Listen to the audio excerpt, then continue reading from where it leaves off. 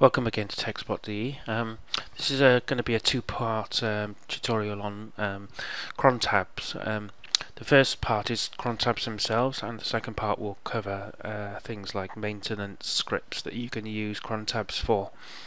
Crontab basically is a way of automating things for daily tasks that you want to complete, whether you're using a server or a desktop. Generally these are used on server models more than desktops, although the average hobbyist or computer nerd or something will use crontabs on the Ubuntu or Linux desktop as well. And crontabs, just so you know, are not linked to Ubuntu. They are Linux functions, so you can use them pretty much anywhere. Okay, so let's go ahead and do a quick introduction to what the crontab is. What I've done basically here, I've just made a map of the crontab and its formats. Basically, let's say you want to do a backup, and you want to do your backup, let's say at 20 minutes past 10 every day. That's quite easy to do, really, because all you have to do really is specify the 20 there, which is the minutes. The hour, we said 10 o'clock, is specified in 24-hour clock, so it's 22. And because we want it done every day of the week, and we issue a star there, and a star there, because it's every day, every month, every day of the week. Sorry, every day of the month, every month, every day of the week. So it's 20 minutes past 10 in the evening. Now the CMD on the end means command, and we can just, that can be linked to a file. So for example, we've got our file located in user local sbin, and we just call it scripts. The folder's called scripts, by the way. And for example, we want to do a backup, so we've got backup.sh, which is the executable file type for Linux. So basically what we're telling that to do is at 20 minutes past 10 every day of the week, every day of the month, execute that command, and that's it. And that will continue to run until you either remove that line from your crontab page, or you actually remove the script.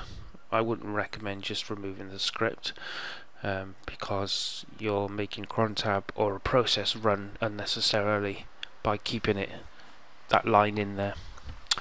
Okay, so how do we get this to work then? Let's have a look, shall we? It's quite simple. I'll keep that there just to the right, just so you can keep an eye on what I'm doing. Let's open the terminal here. Okay, to get to the crontab page, it's very easy, to be honest. You can use sudo crontab and then -e. You don't have to do anything else than that, really. It'll ask you for your password, which it has done. Now this is the first time crontab has been used in this machine, so it's asking us, what editor do I want to use? You got Ed, Nano, and Vim, of course. Ed is I don't know many people that use Ed, to be honest. Nano is probably one of the most popular because it's easy to use, and Vim is quite popular amongst the sysadmins because, again, that's fairly easy to use as long as you know the commands, like anything really. But for this demonstration, we're going to use Nano, which is, as it suggests, the easiest. So we just hit number 2. I press enter. That's the last time it'll ask you that question. Once you've started to use Crontab, it will always assume that you want to use Nano. We've got some brief notes here to give you some ideas of how to set up Crontabs, and as you can see here, there's a little example of basically a backup, and that example probably means nothing to you, and you can pretty much ignore it unless you understand exactly what it's doing. And as I showed you in my format one here, you pretty much got the same thing here, but it's probably double Dutch to most people. That's why I like to explain these things first, because not everybody knows what MH or DOM, MON, DOW. To the average user, they may be special commands, but they're not. It's just minute, hour, day of the month, day of the week, and the command. That's it. And just so you know, let's just type in here quickly, so I can get the thing to drag down. It's because it's in a VM. It's unpredictable sometimes. Okay, so for the minutes, they're always specified at 0 to 59. The hour, you could probably guess, is 0 to 23. 0 being 12 o'clock-ish. Day of the month is always specified as 1 to 31. The month is obviously 1 to 12. So let's just make this a bit more uniform.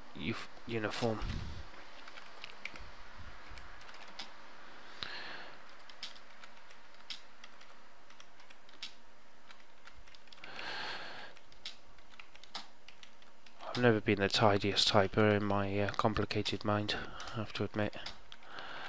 Okay. And day of the week is specified as 0 to 6. And the command, usually it's basically anything that you want it to be. It could be a link to a file, or it can be a direct command. I would say stay away from direct commands in Crontab. Actually link them to files, so you can manage all your scripts and files in one place, and it won't prevent Crontab executing other things as well. Like I said, a command could be like there's a file in etc. I wouldn't recommend putting them in etc, but that's just an example.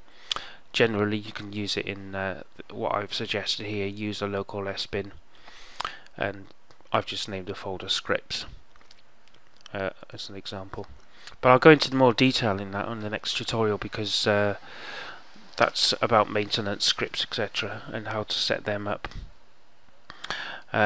So just to give you an example here, we've got a Crontab here. We're going to type in 30, I think, 081006 and a star. We'll go home.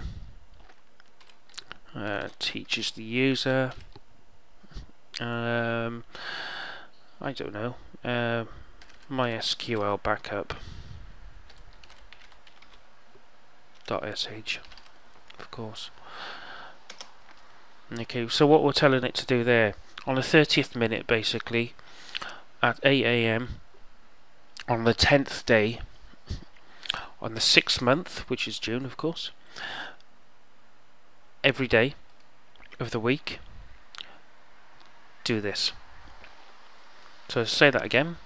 That's the 30th minute, so that's 8:30 in the morning.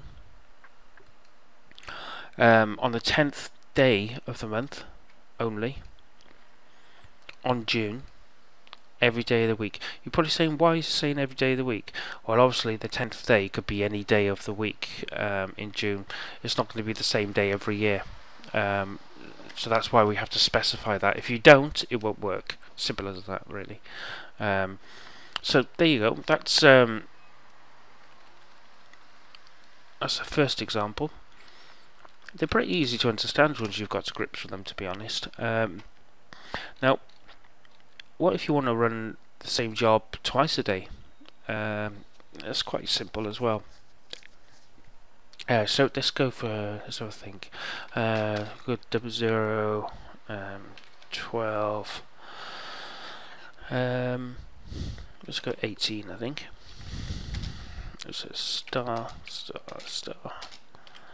home, teach. Oops.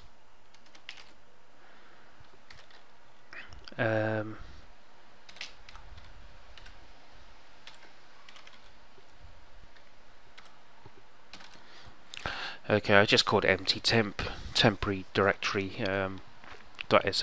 It's obviously not going to do anything because it doesn't exist. Okay, so we want this to we've specified 00. 00's top of the hour, by the way. That means on the dot. So we want it to do it at 12. Now that's 12 p.m. okay, because it's not 00. So it's 12 p.m.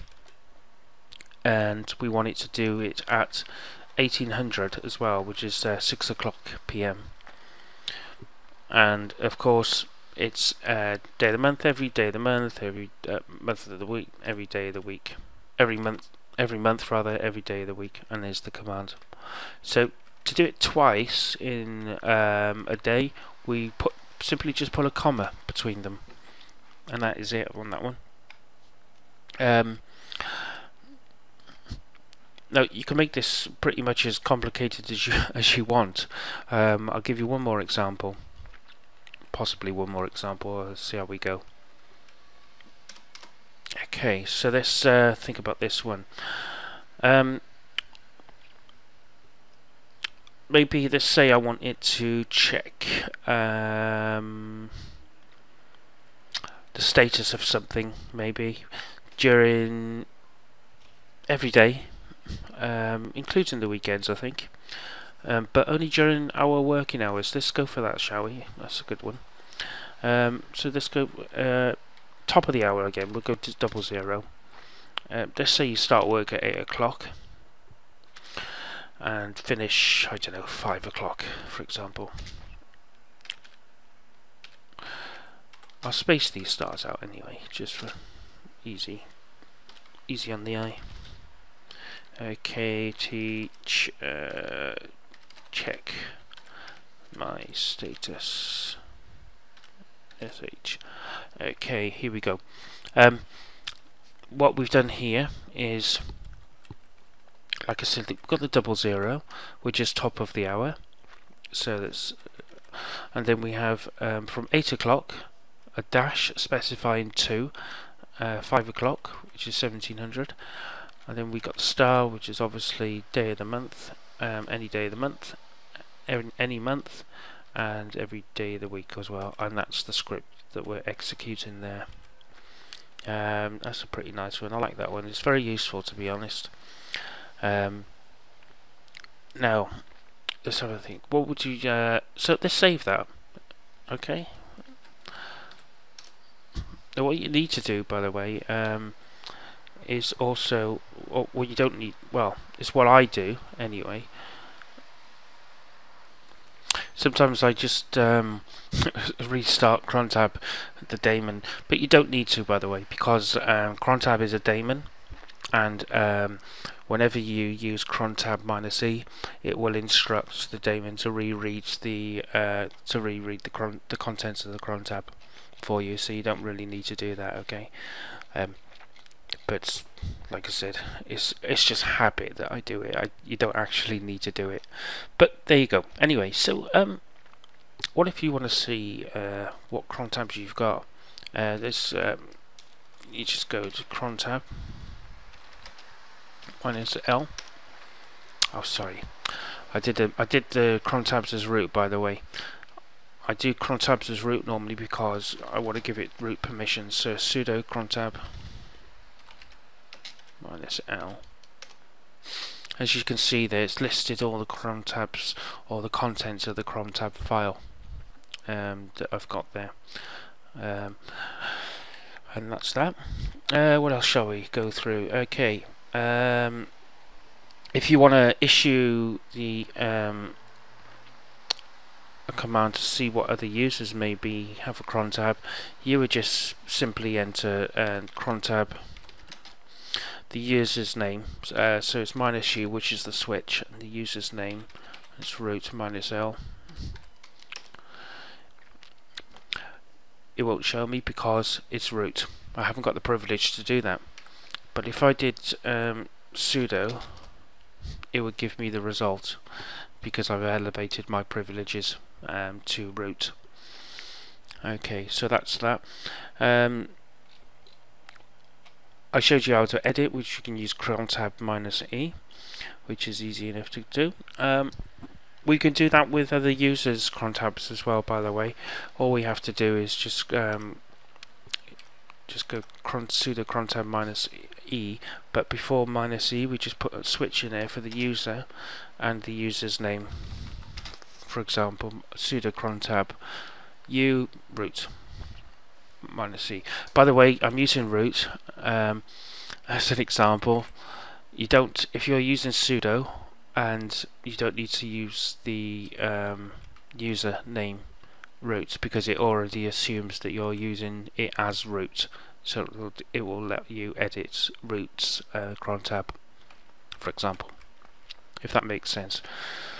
Okay. Something I would pretty much stay away from when it comes to making crontabs is stars across the board. Something running continuously, unless you really need it.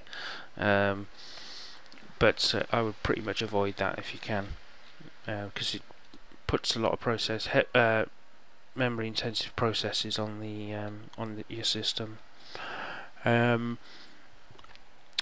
Okay, yeah, I'm going to leave it at that, I think, for the moment, because there is a more complicated version of this in the next tutorial, which we'll go into, and that will be on some maintenance scripts.